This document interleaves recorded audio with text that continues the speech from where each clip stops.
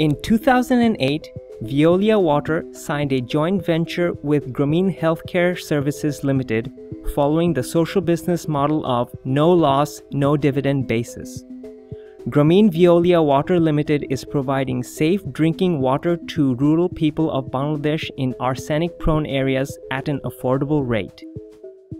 In order to help meet with its social objective, Grameen Veolia Water has started a 5 US gallon water jar business in Dhaka city.